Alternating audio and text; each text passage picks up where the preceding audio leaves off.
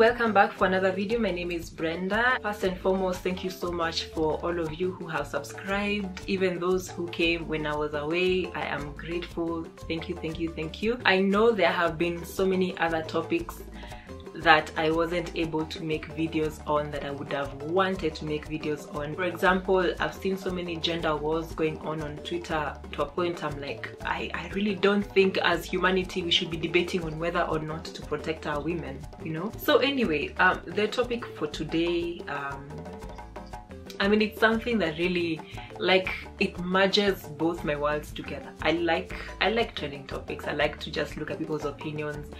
And for this one, I also have a major opinion on it because it's right up my alley. Naomi Campbell's house tour. It was posted on Architectural Digest, and of course that's like the major architectural magazine, I guess. It's a magazine, right? And it has a website and has a YouTube channel. You can go and check it out. I've linked the video down below.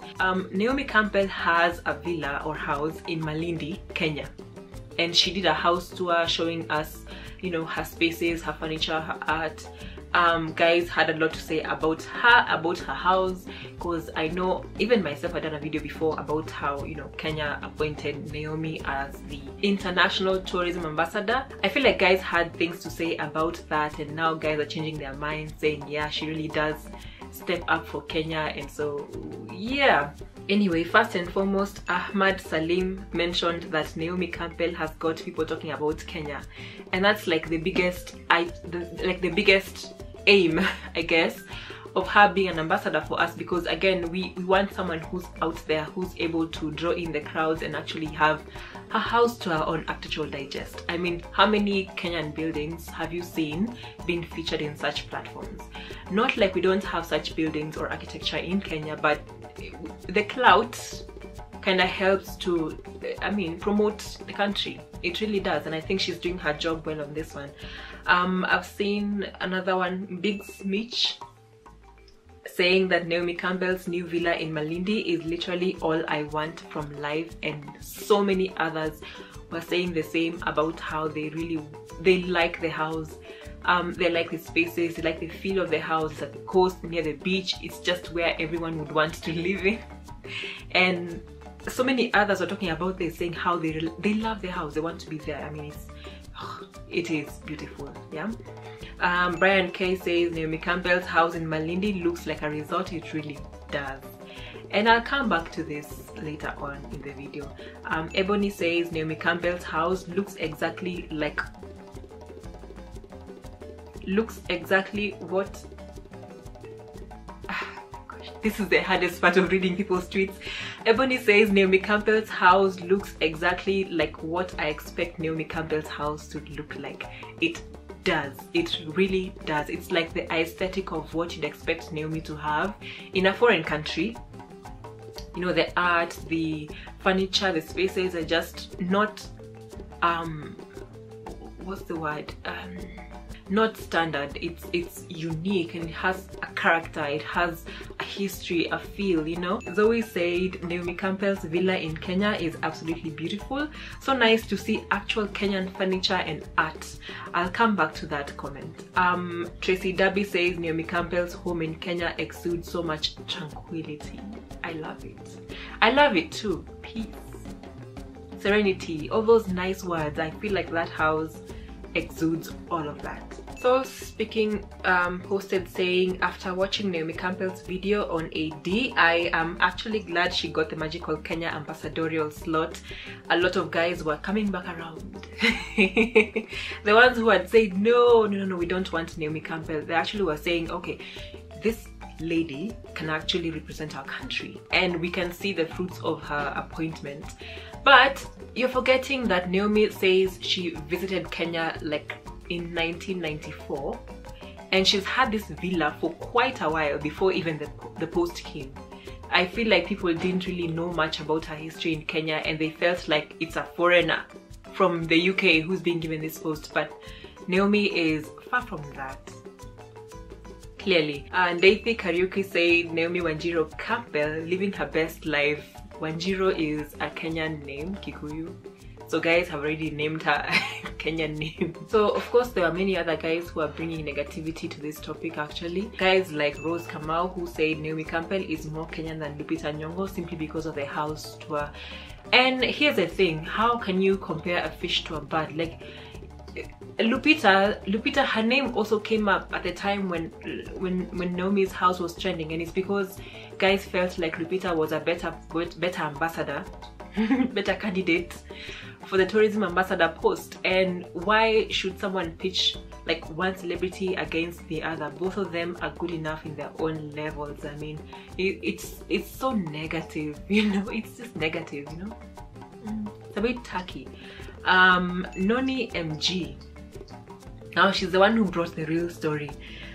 She says nothing about Naomi on Architectural Digest is true. She is presenting several locations as her home.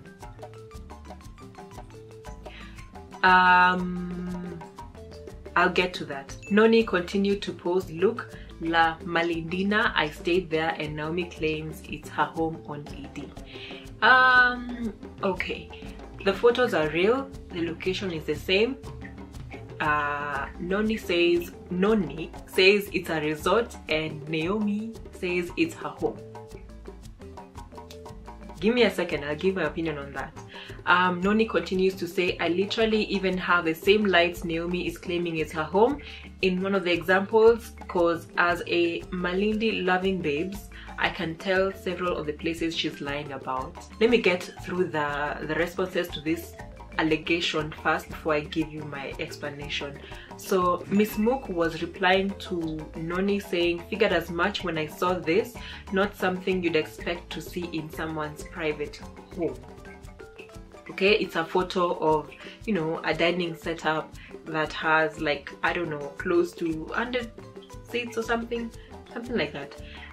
Wiz Kalibo also replied to this saying, yo, I had a feeling, I saw that crib in quotes, and it didn't feel legit. Like, it didn't feel like a house, it didn't feel lived in. I'm seeing sanitize your hands stickers on the wall, the breakfast area giving me hotel vibes, but I didn't say anything because, you know, I'd be a hater. And most people, okay, guys now came back to ride on this post. Oh, Naomi's a liar. Oh, she's lying about her house. Oh my god, it's not her house. I'm like, oh my god. It's a whole mindset. I'll get to it. Ngugi also replied to Noni saying, lol, okay, sorry, laugh out loud. This is so funny. At first, I only looked at the pictures which show what feels like a home. Later, watching the video, the beachside tables made me think, is that a restaurant? Now that you mention it, I'm like, it's a hotel. I feel like Naomi's house or villa is like one of those humongous resorts where if she chooses to come and host her 50 guests, she would. She owns the property. Okay, she even gave us like a house tour of the special space that she calls her bedroom, where it has a lounge, a kitchenette, it has a balcony, like her own personal space. But you realize with most celebrities, they have like sprawling humongous houses that have like a lot of empty space just to host people, to host parties, or have different themes all around. And so her saying that this is her home, this is her home. I mean, I don't expect Naomi to live in a 1,000 square foot house, honestly. And if this whole resort, which has like different niches, has different furniture arrangements for whichever amount of crowds that she needs, I mean, it's still her home. And if she's out of the country and this space allows guests to come in and pay as, you know, per night or per, I don't know, that's still her home. I mean, billionaire resorts are always look like that. Okay, I'm shocked that guys really thought that they would see a bungalow or a mansionette of one building, and she even said it herself that this is an open plan, open roof, open walls, literally, which is definitive of coastal architecture, really. And here's the thing, well, in my opinion, I feel like it's a very beautiful home, home, yeah, that has like several spots for meeting, for chilling, for breakfast, for dinner, for a sundowner, for dancing, for hosting the governor, hosting your boyfriend, hosting, you know, you even just yourself, different spaces, yeah. I expected her to also mention the artists, the architects, the interior designers. The furniture looked so intricate to a point where it has to be a specific artist who made it, you know, or a specific interior designer who arranged some space somewhere. I mean, I feel like all that was missing, and when you're representing an architectural gem, we need to see the brains behind it. I mean, basically, I feel like most guys normally forget about us, and without architects, you know, you wouldn't have this house to talk about. I mean, the title of the page is called Architectural Digest, and so we expect to see the actual designers coming out to light and guys giving props and value to them, because it's a lot of work and it's valuable work. Anyway, of course, I would want to also hear the inspiration behind the spaces. This video was probably like 9 minutes long, and I understand she couldn't explain every single space, but it would have been nice to see, like, hear about the inspiration behind this.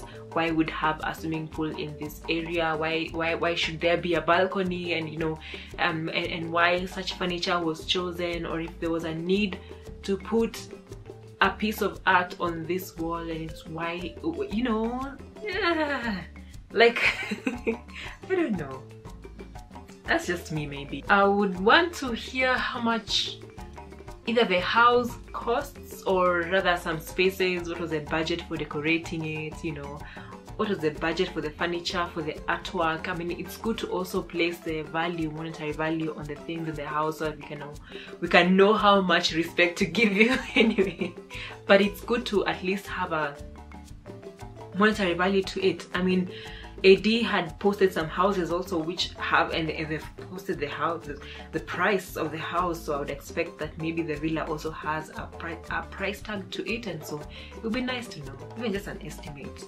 Of course, it's very personal. It's a personal home slash villa slash resort, but it's nice to know. I'm not those guys who go to people's houses and ask for how much rent they pay or how much they bought the house for, but I mean, you're a celebrity, you're giving us a house tour. It would be nice to just mention that you had a couple €100,000 or something, or million to spend on it. I mean, oh yeah, and there was also this whole talk of Kenyan architecture, Kenyan furniture, Kenyan art. Like, Kenyan architecture is so wide. We have Maasai architecture, Luo architecture, Kikuyu Gothic. I mean, so many different types of architecture in Kenya that there's no such thing as Kenyan architecture. You know, it's so wide and so diverse, and so I also felt like looking at the house, it had a lot of Swahili influence, had a lot of Arabic influence, you know. And you know, houses at the coast, the architecture, the art, the furniture was also influenced by the Portuguese, the Persian influence, and so there should have been like a more, someone is sneezing, there should have been a more specific touch or label thrown into the pieces that we were shown. I know Naomi knows about this, and maybe there was not enough time to explain. And again, maybe because, you know, the general audience that watches the Architectural Digest videos are not so keen on these details, which is fine. Maybe guys like me are more interested, or rather would like to request for a more intricate tour of the house to really appreciate the beauty of the house. The other thing about how guys were saying that this house is not her house, it's a resort somewhere, and she claims it's her house. Okay, first and foremost, she owns the property, and number two, normally celebrities' houses are not your typical house says or layouts, you know. They don't have, I mean, some of them don't even have like a dining room or a kitchen or a living room and a toilet. I mean, it's just something, you know, out there, you know. You have money, you can have a whole acre as your house. And Naomi is the kind of person who, when she's in Kenya, I mean, she has the governor coming to have dinner with her, she has the Ministry of Tourism, all of them. You know, the Kenyan, you know how Kenyans like to show up. I'm sure she has like all her friends in Kenya coming to see her at the coast. I mean, she's hosting parties, she's hosting so many people around, and so of course the spaces justify why she'd have such a large space, and her own personal space justified everything, because now she has, if she just wants some alone time in the resort by herself, she has that. Okay, I find it very mundane for us to believe that the whole resort is a home. You can have a villa and you're hosting different people, or it's just empty now for the weekend for you, and it's okay. Like, that's how millionaires and billionaires roll. I think you have to understand the mindset and the lifestyle for you to get why she has such a large piece of property and she calls it home. I like some of the things that she mentioned about how you should feel where you are, and how, I mean, guys are complimenting how she used Kenyan art, Kenyan furniture, Kenyan, you know, I mean, it's all local, where you're not in Malindi and you feel like you're in the UK. She also mentioned that, you know, what is it, about how wrinkles, the AC, sleeping with the AC on at night causes wrinkles. I didn't know that was true, but because Naomi said so, it has to be true. She mentioned the bougainvillea. I don't know if it's bougainville or bougainvillea. So let me know what you think about the house itself. Of course, I kind of pulled back a bit without going in too deep on the actual specificity of her house, because again, it's her house. Again, it's an acquired taste, so everyone has their own you know, inclination to how they arrange their spaces, even how they design their spaces. This is with reference to whoever designed that house. I feel like it's a very beautiful piece of art. I need to see more of it. I need to see more explanations of it, and I kind of like, I like how it's so Swahili. It is so Swahili. It's so Malindi. It's so Kenyan coast, Indian Ocean. I love it. I love it. Yeah. Alright, that's it for today. It's so good to be filming once again. I hope I'll not go for so long without posting a video. Make sure you let me know what you think in the comment section.